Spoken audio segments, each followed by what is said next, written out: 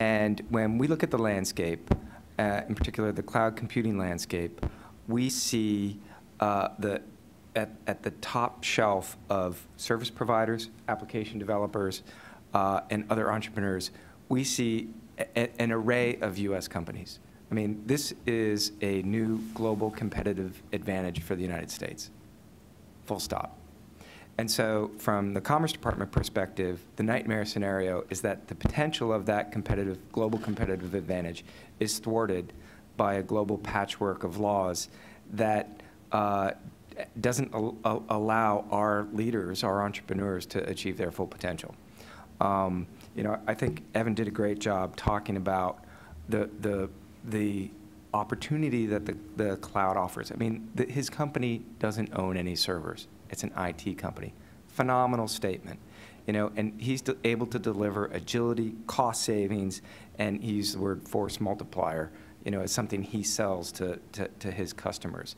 This is a U.S. phenomenon. I'm sounding a little jingoistic perhaps, but it's another example of our country's leadership in this space.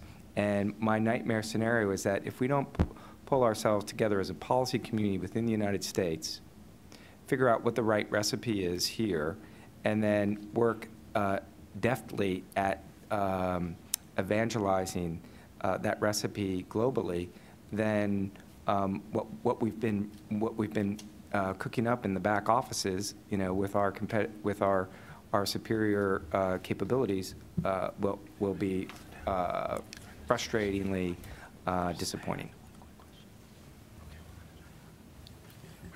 You want to go?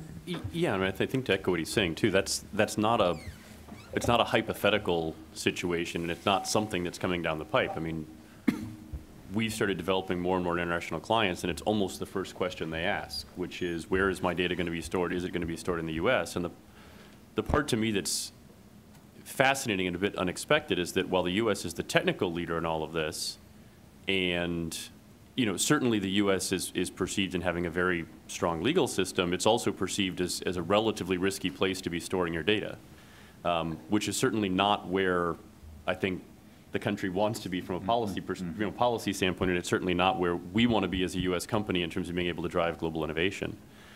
I think you know, the other nightmare scenario certainly that we have, and I think you spoke about competition, is that you're going to end, I mean, I think you are going to end up with a small number of very, very large global providers simply because of the nature of the economics that you get in this business, and either ensuring that there is competition or conversely ensuring that, you know, firms like mine have the ability to continue innovating as the marketplace consolidates around a small number of very, very large scale platforms is something that I certainly worry a lot about. And I think that's going to happen in a relatively small number of years. Again, I don't think that's a 10-year horizon.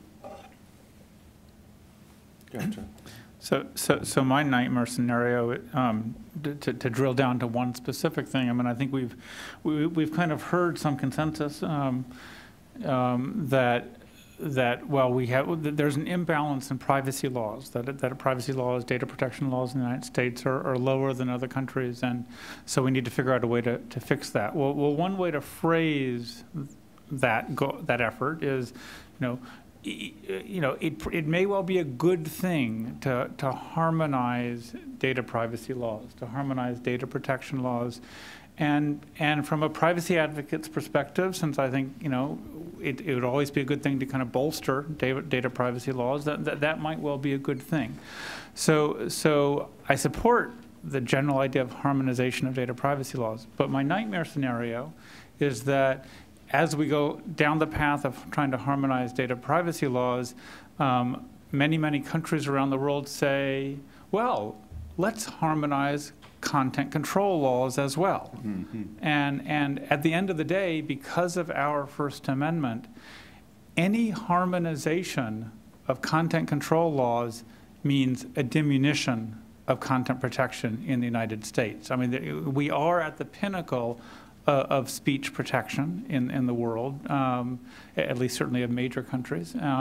And so any move to harmonize that is a move, I think, away from protecting speech. So I do think that harmonization is a good thing in some ways, but a risky thing in other ways.